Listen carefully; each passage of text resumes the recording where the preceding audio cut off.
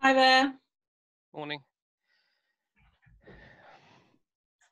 Good morning, everyone. Can you hear me? Hello, yes. Thank you very much. Checking my new headset. Oh no, it's in a cave. It looks very good. Or is it by a foot of a tree? Oh yeah, that's a very old picture. Very old. That's why I keep it. It gives a better outlook.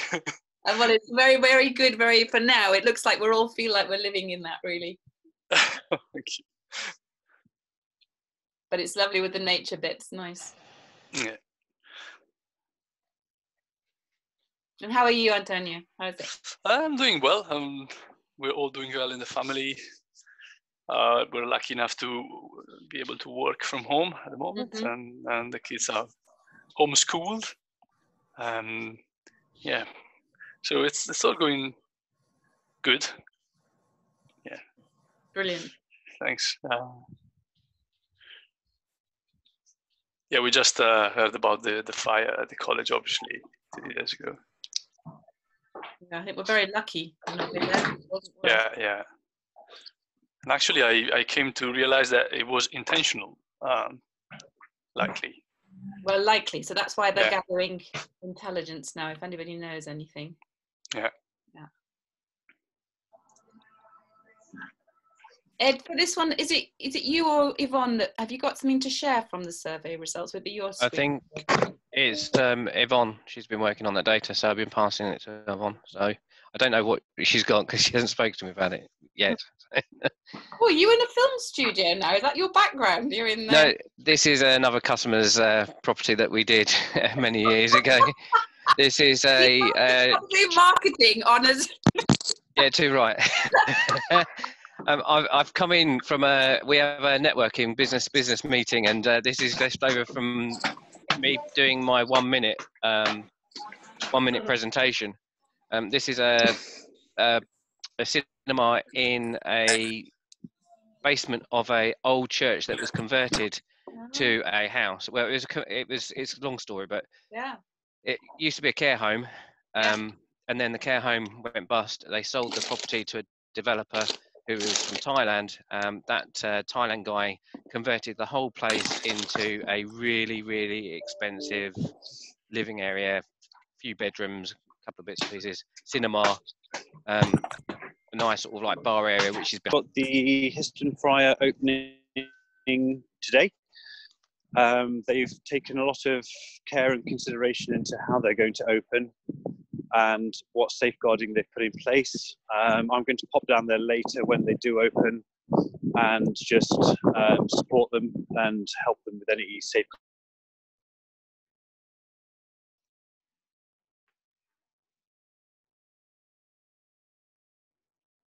Oh, Nick, you've just frozen. Oh, you're back with us now. Thank you. Okay, I've just left my Wi-Fi and joined 4G. So yeah, in case anybody missed anything, Histon Fry is opening, and wish them all the best.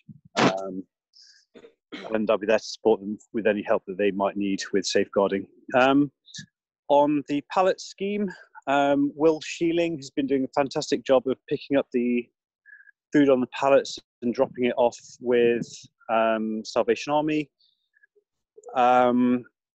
But yes, a couple of days ago, he reached out for help. So I've now got a team of 4 highly motivated, dedicated, and hopefully soon self-managing people picking the pallets up. We've divided them into 2 areas, and each person is going to do 1 area every other day. So it shouldn't be too onerous for any particular one person. The people who put their hands up and who are going to be doing it are Muriel Porter, Vida Burton, and Sarah Davey, along with Will Sheeling. So big shout out to those guys. Thanks for all your help. We might never meet the people that the help is going to, but I'm pretty sure, and I've never met them either, but I'm pretty sure that the guys at the Salvation Army and Georgina will, and Neil Davis will tell you that that help is greatly appreciated. On the prescriptions, we're taking more calls most days. I think a couple of days ago we hit a new record of, I can't remember if it's 12 or 14, but we're picking lots of prescriptions up and keep pointing people our way. That we can scale that. In fact, we have done already. We've moved from 2 people taking calls to 3, so that we've got cover if anybody can't make it on one particular day. Those people are Morag Goodwin, Hannah Sheeling, and now Eileen Andrews. So again, thanks to you guys for delivering a great service, which is greatly appreciated by those who need it. And I think that's me now on the updates. Oh, one more thing. I've been doing a Meals on Wheels thing, so Etheldred Care Home, and again, thanks to them very much. They're currently making 4 additional meals per day for me, which are going out to 2 different households, to people who again need the help. If any of the street coordinators know of a family that either needs a meal on a regular basis or just for a break, I know I've mentioned this before, but just to give, you know, people who might be struggling a little bit, just a bit of a break for a day or a few days or even the whole week, please let me know and I can organise them a hot meal at lunchtime. And that's me. Thank you. Thanks, Nick. Thank you. Okay, Don, on to you as volunteer liaison. Okay, not a huge amount to report. We've got coordinator coverage everywhere. One has changed this week, but that was well done. We've written 5 guidance notes out of 6, and the last one will be about holding data on residents, personal data. And that's the last one we have planned to issue. So I guess from volunteer liaison point of view now, it's over to you. What is it that you like from us? What guidance? What do you think we are not aware of that is going on the street and we need to be getting involved? So I think it's over to you guys from now on. That's it from me. Are you getting information and questions coming in, Don? Yes, questions every day, but now a very manageable few. And no real recurrent themes. So it's more one-offs rather than several people asking the same question. So, and Don, it's Pippa here. So just as I understand, those guidance notes are now on the highcovid19.online website. That's right, they all are. All the ones that have been issued are, yes. Fantastic. All right, and Joe, how are you getting on? What's life like in your world? Life has been very quiet at this end of the phone. We've got a new extra extensions on the phone line. So for those that don't know, on the 320-420 number, when you phone in, the options number 1 are for the church. Number 2 is for the COVID line explicitly, which then gives you options for 1 for general, which comes through to me, 2 for volunteer liaison for Don, or 3 for business coordinator through to Nick. And then on the initial stage, options 3 would be for prescriptions, number 4 would be for mental well-being, and number 5 would be food parcels. So I think a lot of people are going to different branches now and not coming through to me, but obviously I'm always here if volunteers want to talk to me, and I might have answers sometimes that Don doesn't, but obviously contact who you think is the best to answer your call. But I'm here for anybody, those on the ground or those coordinators. There you go, that'll do. Thank you, Joe, that's great, thank you. Pippa, do you want to go next, and then Ed can show a bit of the survey data? Okay, good. No, so from just on the South Cam side, what's been happening is making sure that all businesses, especially small businesses, do apply for the £10,000 business loan, the grant, sorry, the business grant. And we've been able to reach almost all of those in the village that hadn't originally applied. And everyone's been really appreciative, because they hadn't necessarily understood that they were eligible for that. So that's been very, very good. And then just as we were mentioning in terms of the VE Day coming up, And we were talking about this in the core team. And we just want to make sure that, you know, the general message, I think, we feel is everybody have a nice time, you know, enjoy it in the ways that you're thinking about doing, but just keep to the social distancing guidelines. And in that way, it will be pleasant for everybody. And I spoke to our police sergeant as well, and they just said, yeah, just don't let it go too far. Just make sure everyone sticks to the social distancing guidelines. So that's it. Enjoy it and be safe. All right. Thank you, Pippa. Thank you. Okay, and now going to Ed. Ed, do you want to just share some of the data, or do you want to talk to it? Yeah, no, let me share. Let me share this. It's a bit rough and ready because obviously we've been still working through the data. So we had 93 responses. We'll ignore that one. And we can go down to, so primary roles. So we had 68 street coordinators fill in the survey, 19 street volunteers and other. We'll find out what the other are when we do a bit more analysis, which Yvonne's got a copy and I have a copy of that out of it. One of the questions was if there was people that wanted to become a deputy, they could fill this in, and we've passed that information on to Don, I know, haven't we, Yvonne? So, and then and then we sort of asked how people were getting on and feeling, so how the street response is getting on, and also how people feel about that. So you know, we're getting a response of 93 on both of those with a 4.37 rating. So I think, you know, we can see that what we're doing is effective, and people feel happy that we're moving in the right direction. And then we had this is question 15 was how are you coping so far in your role. I think the general thing is that people are getting a few responses, but they're not inundated. So you know, the data shows that it's all very good, that we're managing to cope. This was quite a clever one, which was about the communication within the street, and it shows that WhatsApp is and telephone are front runners, with email then followed by Facebook and other means. So we know that WhatsApp groups have been popping up around the village for their streets, and that seems to be the most effective communication method through that. And then this was the question 17 was what generally people are doing within their street coordinator roles. So from shopping for self-isolation, picking up prescriptions, you know, even just to the point of phoning someone to make sure they're okay. So we've picked all of that up. This will be sort of analysed a little bit more. We did ask a question which is basically if people have had COVID-19 or suffered symptoms or been admitted to hospital or known anyone that had passed away within the village.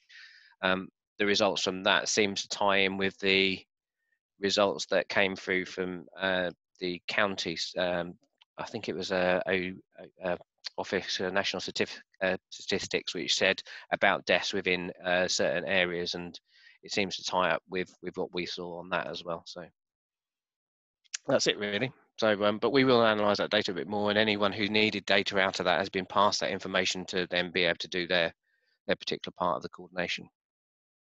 Thank you. If I could say something in response to that, the pie chart that showed that some streets had a lot of support requests for support that they were coping with. Unsurprisingly, they're generally the ones where there's a lot of elderly. And while they're all coping, I'm sure that they would all like some more support. So if you have any volunteers in your networks that are underutilized, we might be able to offer support to a local area where there is where a street coordinator is either working on their own or with very little support and could do with some more. So please let me know about that. Thank you. And Don, that can be done via the central helpline now? It can, yeah. Okay, brilliant. Okay, all right. So Nikki, we've got your question, and nice to meet you yesterday. So do you want to ask your question? I'd love to be able to answer it, as I've said. Oh, ask it. Sorry. Sorry. I thought I said ask. Sorry. Go ahead. I suppose my concern, particularly trying to assist St Audrey's Close, is trying to predict the future. How are the street coordinator and volunteer roles going to be stretched and challenged in not just weeks, but future months? It's just that simple. And yeah. I'm saying my crystal ball is cloudy. Yeah. Yeah. Pippa, is there anything you'd like?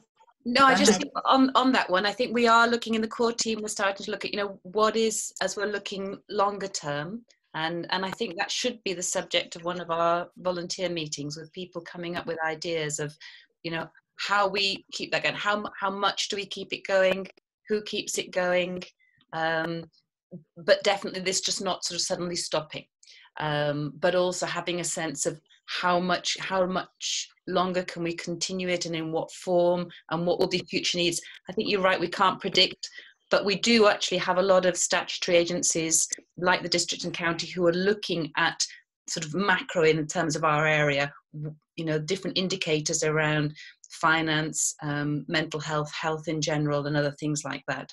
So perhaps we could have a specific section of one of the volunteer meetings looking at that, and everybody discussing that. But as you say, maybe a bit long, another couple of weeks.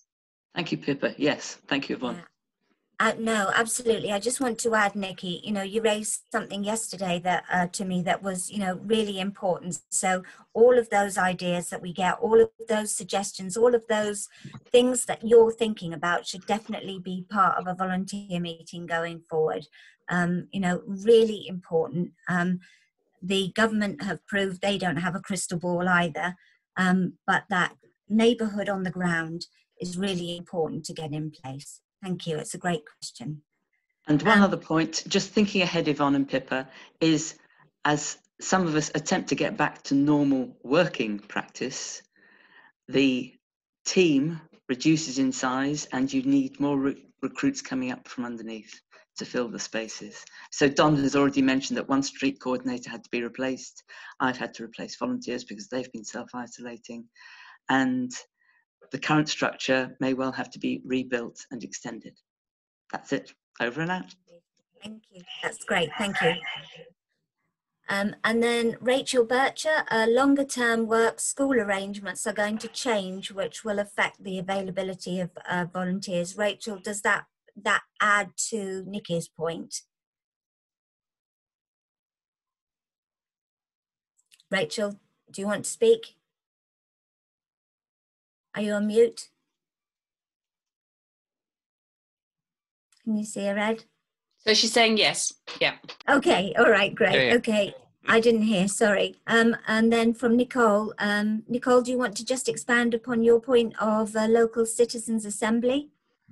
Hi. No, it's just struck me. Hi. I've been covering Homefield Close, and I live on Impington Lane, and it is right underneath my nose, really. And I have been quite shocked at the level of poverty and deprivation and the state of people's homes and stuff. And so I just think it'd be nice to be able to plan something moving forward in the long term, because we've obviously got such a lot of well-being and kind of wealth in this village, and people keen to do something, maybe some sort of buddying scheme with families or isolated people that really need something. But anyway, we'd need to talk about this, maybe put together a group of people from all different branches of the village to discuss it moving forward. It seems such a shame to drop this now. We've put one foot forward.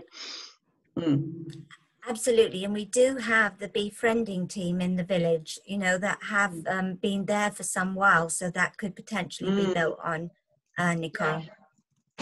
Yeah. Okay, and so Rachel, for example, at the moment I can be very flexible. This will change.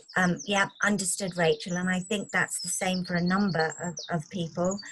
Also, Samantha Upchurch, hi Samantha. Also, longer term, some will be self-isolating unpredictably in future and may need support with food. So that's something that Neil is looking at with his team, and also Nick is leading the with Neil and Georgina. Nick, tell me if I get it wrong, but they're working together on the food parcels and the pallets that Nick mentioned. I can't hear the homeschool noise in the background, Rachel, so that's fine. Rob, I'll come back to you, Nick. Just lovely idea, like an extended neighbourhood scheme. That's building on Nicole's. Nick, do you want to add anything? I don't think so, but if anybody, I mean, if we need to scale our operation, we can do that. That's not a problem at all. So if need more prescriptions or food parcels, or people need care in the community because they've slipped through the social net, then we can do that. We can, if we haven't already got something in place, we can very quickly and easily get something in place. There's lots of very helpful people replying to me right now, actually, privately, offering help, which is awesome. But yeah, and if there's any social care that's needed, I'm sure we can work something out. Whether that's getting the proper organisations involved through the county council and whatever, or whether it's us locally doing it ourselves, we can do that. It's not a problem. And Nick, you'll link up those private emails with the data we have on volunteers, so that we can make sure that we can utilise that information where it's been approved, etc. Yeah, I've got them all saved for myself, for people I can reach out to. So that's great. All right, Pippa. So Pippa, do you want to just say what you've written here?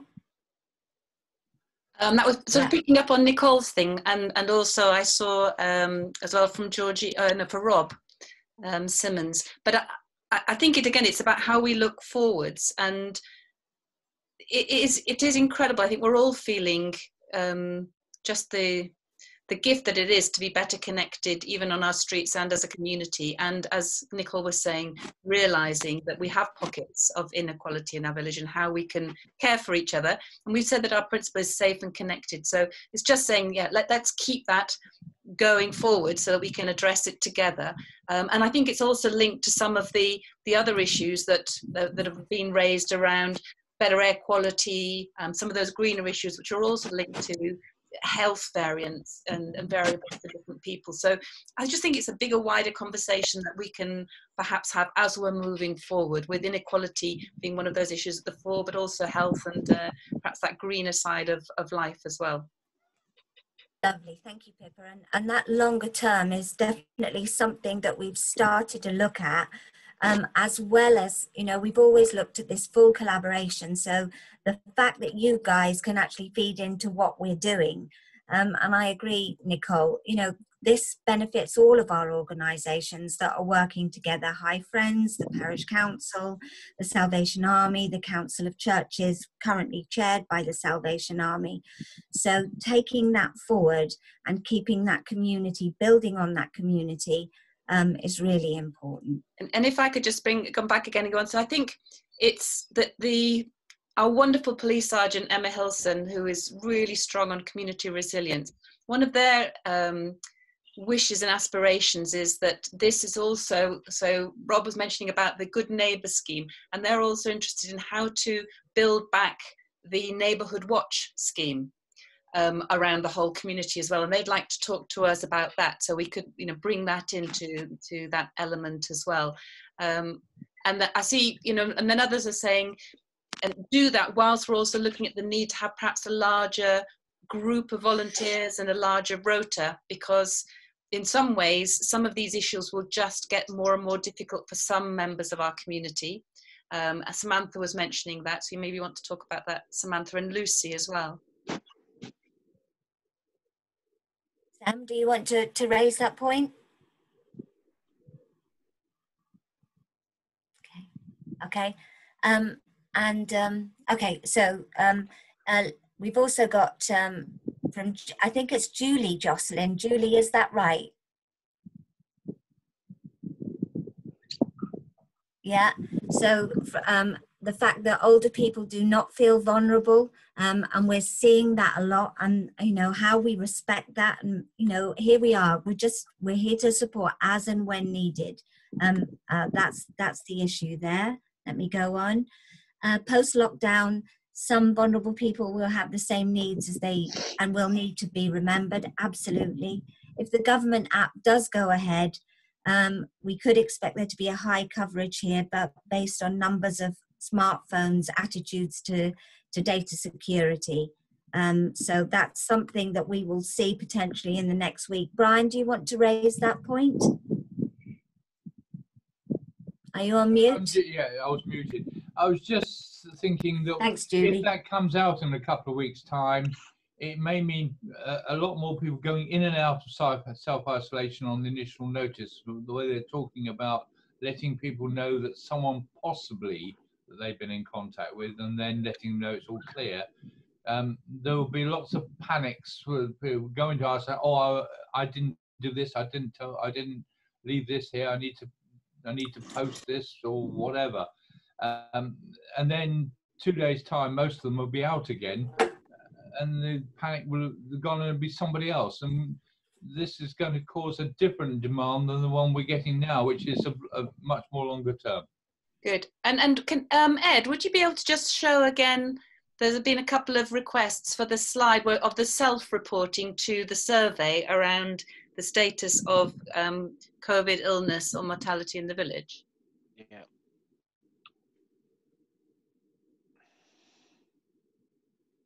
This one. Yeah.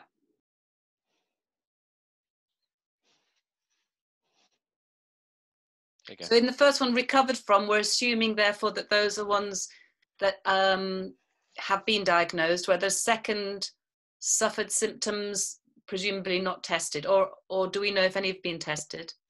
We don't know that. We didn't answer that question. Yeah. I think Yvonne and myself have been talking about doing a wider survey that is actually not for volunteers, which is for the wider community. So taking some of these questions and putting them into a wider survey to see what the community aspect is.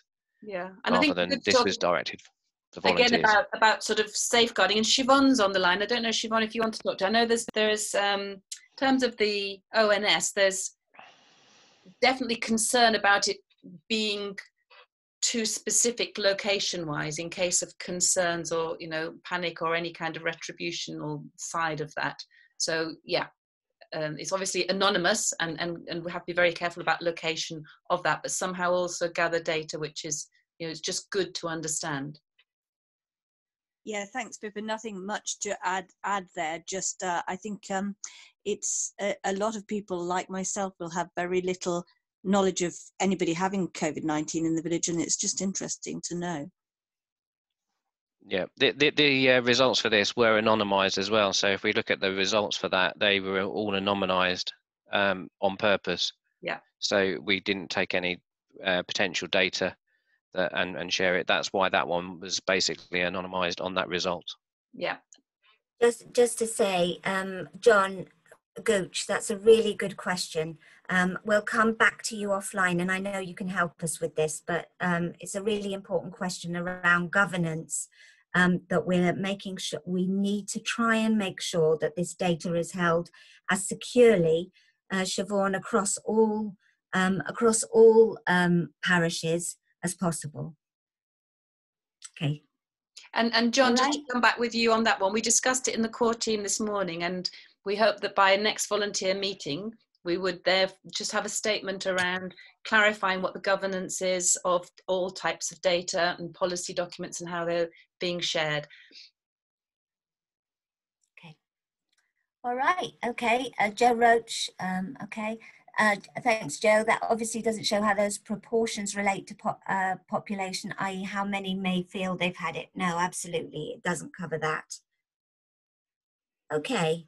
All right. If there's no other questions, we'll finish for today. But what we want to do is keep having these weekly meetings where we do have a topic like longer term. We'll extend the meetings and take as long as you need. But we will keep giving you updates via Don on the volunteer front, via Nick on the business front. And so we will keep you updated as a team. if there's anything you would like to see in terms of how we communicate, do let us know, and we'll make sure that we keep you posted. But thanks for everyone for attending. How many did we have, Ed? It went up to 63. 63. And thanks, Siobhan, also for attending for South Cams. Martin, it would be useful to know also if people have desisted going to hospital because of fear of COVID.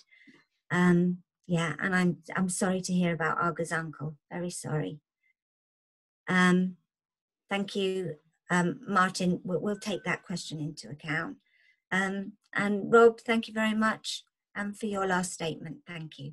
All right, we'll see you next week. Thanks a lot. See you next week. Thank you.